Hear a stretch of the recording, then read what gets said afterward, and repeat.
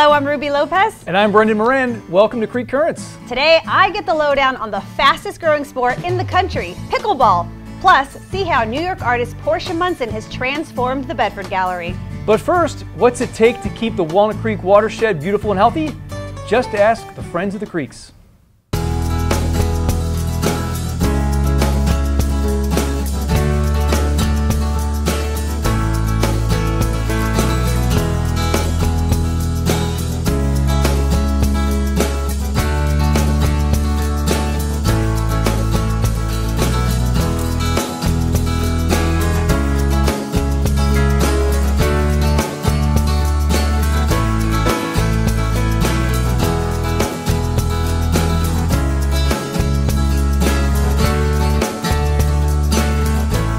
Hey, I'm Brendan Moran for Creek Currents. Today I'm at Las Trampas Creek, where a team of volunteers is clearing out the Arundo. And if you're not sure what Arundo is, it's the giant bamboo, corn, grass stuff right behind me. Let's get to work.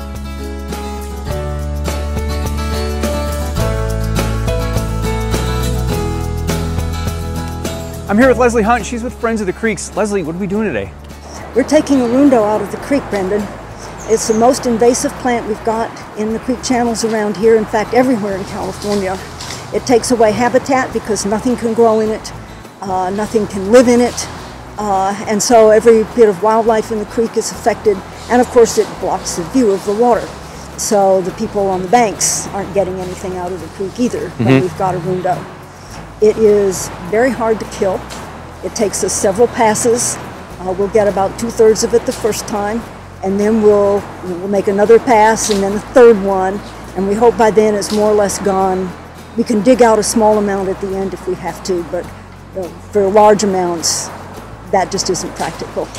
Is it just a matter of cutting them with very large clippers and getting rid of it, or do you have to get underneath and get the roots out, or tell me about that? On the first passes, it's clippers. Uh-huh. We cut about a foot high, so that there's still some left. We can see where we've been, what we've done. We cut it flat because the edges are sharp, and then we paint it with herbicide. This is not a job that you can do without herbicide. We're all for IPM, but this is one job where it's not enough. So we use it. I was trained by the city to do it so that I can follow safety procedures and whatnot.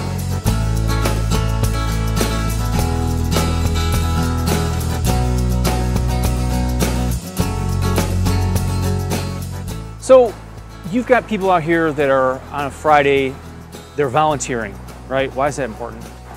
Yeah, you know, it's really important to get people out here and in touch with the watershed and reconnect with nature, and to kind of understand that we can make it better and we can make a difference. And, you know, even though we have problems and environmental issues, you know, we could take actions every day, small actions to make it better for everyone. Because a lot of this is, you know, if you don't come down here, you may not even know that this would be an issue, right? Yeah, absolutely. You know, things like Arundo, you know, habitat problems associated with that. But, you know, also looking down at all the trash, you know, you don't really understand. There's really no way. The trash doesn't go away. Right. So a lot of it can end up in our creeks and then in the bay and the ocean. I'm here with Mike Ancio. He's a volunteer. And Mike, you're kind of in charge of helping find all this stuff, right? Yeah, I was asked by a friend if I could help find this stuff, because if you look back here, it's pretty obvious if you're standing on the creek bank what Arundo looks like. Yeah. But there's about 300 miles of creek in the Walnut Creek watershed, and you can't just walk along 300 miles. It's on private property and under trees and all sorts of stuff. So we're trying to brainstorm ways to do that. And what we found is if you look at aerial imagery, sort of like Google Maps aerial imagery, you can fly over and you can see a lot of this Arundo. It sort of sticks out into the creek and you can see the fingers out there. So we created a map that shows where a lot of the patches are. So you're just spending time looking at a computer screen, clicking around and flying around like as if you're on Google Maps? Yeah, it's sort of a game at first. You go through and you fly over and say, oh, that looks a lot like Arundo, and then draw a little polygon around it so you can say that's a patch of Arundo or might be a patch. Right. And then you actually have to go look at it to see if it is a patch. And what we find is that most of the time if we see it from the sky, it's a patch. And there's also some more of it around there. So it's a really good start. And like I said, we found 200 to 300 patches so far.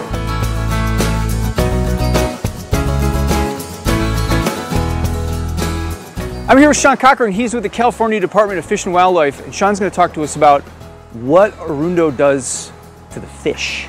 Sure. So Arundo, as you can see, it's a perennial grass. It was originally brought here as a method for essentially preventing erosion. It's a hydrophyte, so it grows in riparian areas. It's planted a lot along stream corridors, canals, and levees. It was quite effective at stabilizing erosion problems, but as you can see, it's become quite a pervasive and invasive issue here in California. What makes it such a pervasive and invasive is the method by which it grows. It spreads very rapidly. So once a plant becomes established, it very quickly can form a dense stand of many different stalks of Arundo, essentially smothering out native riparian vegetation. As far as fish and wildlife versus native riparian vegetation, it's much lower habitat quality for terrestrial species that utilize riparian areas. And then for fish, the main issues really is that it obviously is a vertical plant. It doesn't provide the shading benefits that kind of cool stream temperatures like native riparian vegetation does. Also, one of the other issues is that it's a very water-thirsty plant, so it has very deep tap roots and sit in kind of central California stream systems where we have low summer stream flows. It can actually exacerbate the low stream flow issues, making it kind of a little bit more stressful for our native fish species.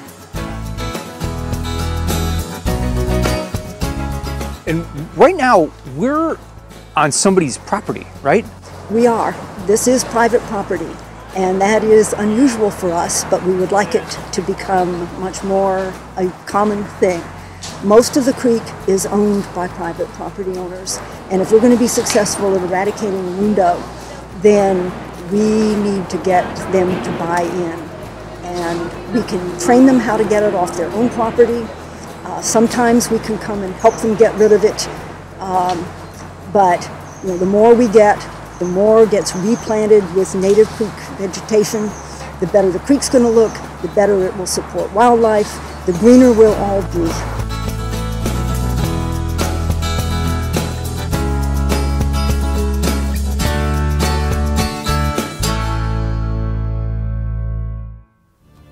Friends of the Creeks has volunteer projects year-round that only require 2 to 3 hours of your time. Head on over to their website for more information. And the Bedford Gallery's current exhibit also speaks to environmentalism from a very unique perspective. Check it out.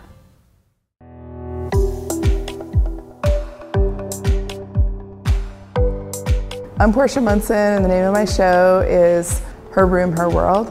And the show is centered around a Pink Project bedroom, which is a large, full-size constructed bedroom in the center of the gallery. So I think of myself as both an environmentalist and a feminist, and I feel like the work that I'm doing with the gathering of the pink objects or other kinds of objects is I'm just sort of reflecting on the culture. I've gathered the pink objects from thrift shops and yard sales all over the country and pulled them together to use all these objects to make the bedroom pink.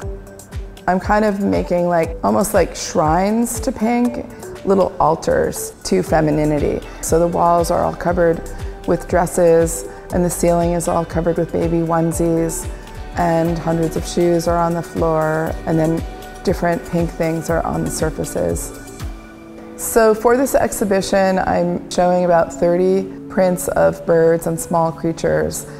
They're all printed the size that the creatures or birds actually are, and I scan them at a high resolution on a scanner.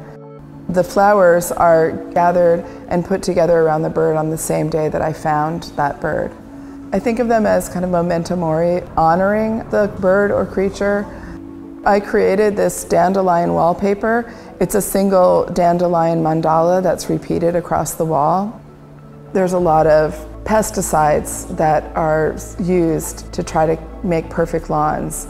If we're trying to kill that, we're ultimately killing these beautiful creatures, and it has a negative effect on us as well. The slideshow piece is called The Contents of a Whale's Belly. That's an accumulation of hundreds of scanned images of individual mundane objects. And I've just scanned one after the other and then put them into this slideshow. And again, it's sort of trying to help us think about all these different little mundane plastic objects that we use.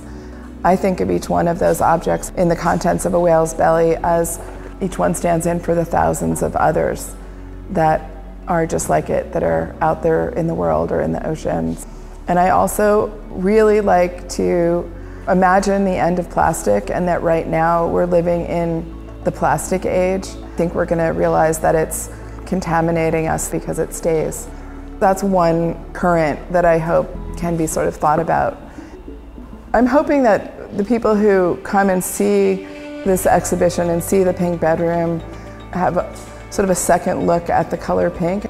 There was something very empowering about collecting all of this pink stuff together that might normally, when you see one pale pink object, it's very maybe passive and sort of soft. And then there's something about gathering it all together, all these different objects that are mundane, mass-produced objects, that has the opposite of effect, where it feels quite powerful and quite empowering. And I hope that my room and that work has that effect, and you put it all together and it's really, really powerful.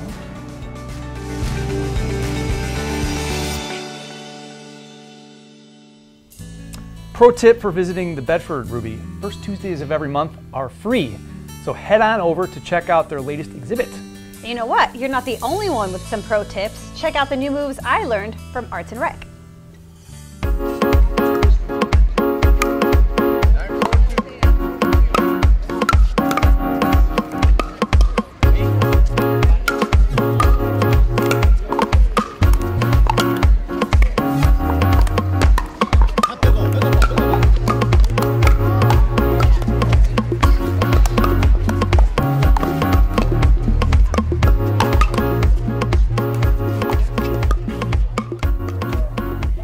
It is a gorgeous day here at Red Gear Park, and we have exciting news for all of you pickleball fans. And right now I am joined by Isabella, who is a general manager for Lifetime Activities, to tell us all about that exciting news, right? So recently we converted the multi-use court into 4 dedicated pickleball courts.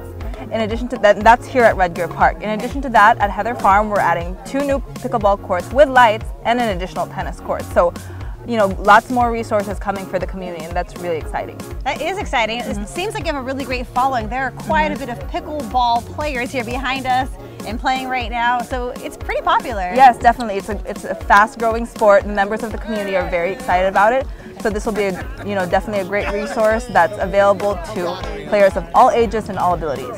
Okay, now can people take lessons? Can they stop by here anytime? How does it work? So there is drop-in here at Red Gear Park, but also there are lessons available. If you'd like more information on that, I can give you our website. It's www.lifetimeactivities.com.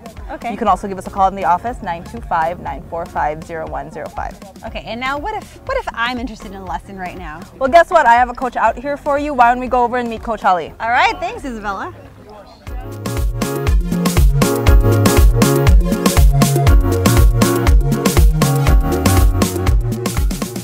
Now I'm joined by Senior Director of Activities for Lifetime Activities, aka Coach Ali.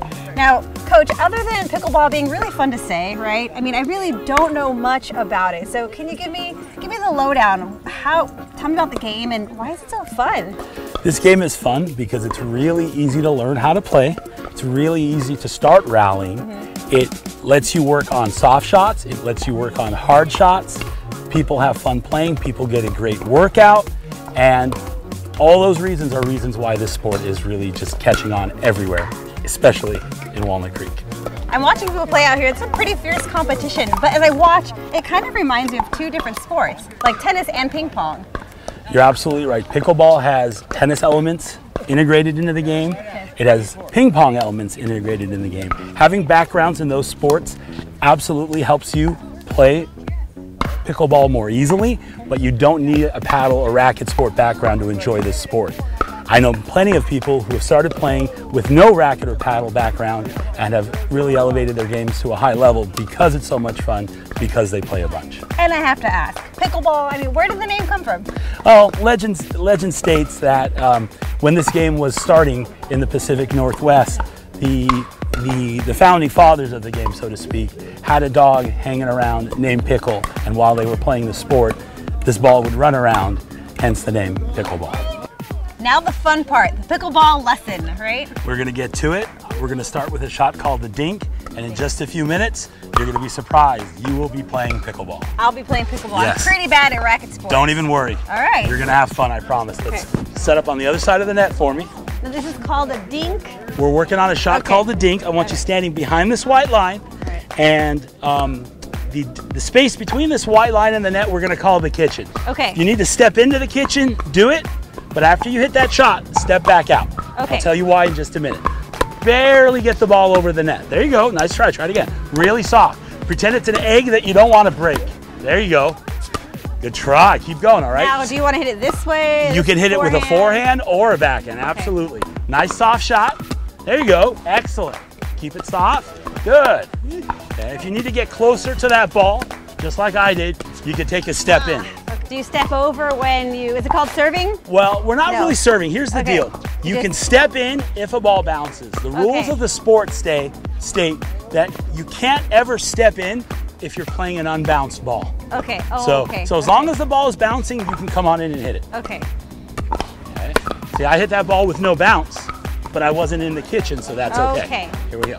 Hitting it really softly. There you go. Good shot, Ruby. Keep it up.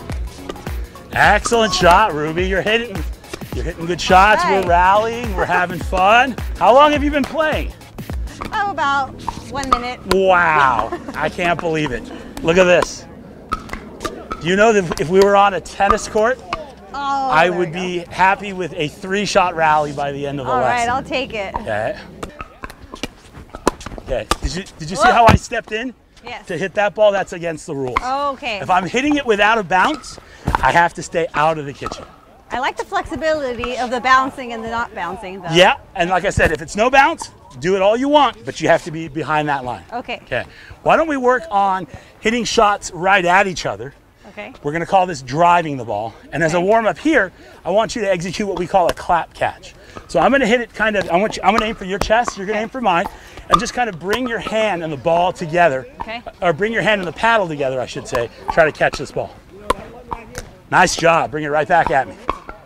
Okay. Good try, a little harder. So swing, try not to swing down on the ball, try to swing sideways on the ball. Here we go. Okay, there you go, good. Nice try, it's all right. Guess what, we have way more where that came from. Are you ready? Try it again. Bring it right at me. Okay. There you go, good job. Is there a trick to like aiming? What I'm gonna do now. Okay. So here's what I'm gonna do now. Now I'm gonna rapid fire some shots at you. And I wanna see how many you can get back. So think of these as bullets that you don't want hitting your body and hurting you, okay? Ready? I definitely don't want that. You can do it. Okay. Go. Good, go. Good, go. Here comes the next one. Awesome, go. Whoa, good, go. Nice, pretty good. You want to try some backhands now? So the shot that you've been hitting mostly has been on the right side of your body. Okay. We define that as a forehand. Okay. We're going to work the backhand, okay? Ready? Sure. Rapid fire, here it comes. Go. Nice try, go. Good, go. Everybody look out. Good job, it's all right. It's all right, here we go. Go. Nice, go. Okay, one more, ready? Go.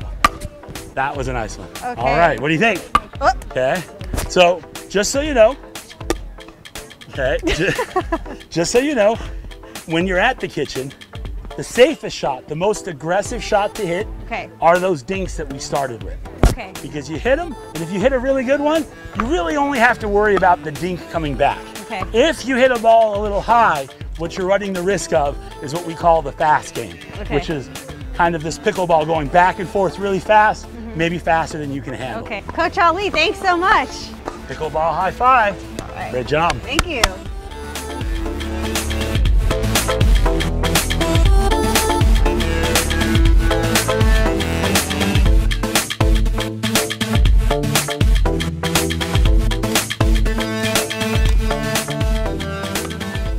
All right, well, I had such a great time here learning all about pickleball. I think I found my new sport. Now, if you'd like some more information to all the recreational activities available to you here in Walnut Creek, visit walnutcreekrec.org, and we'll see you next time.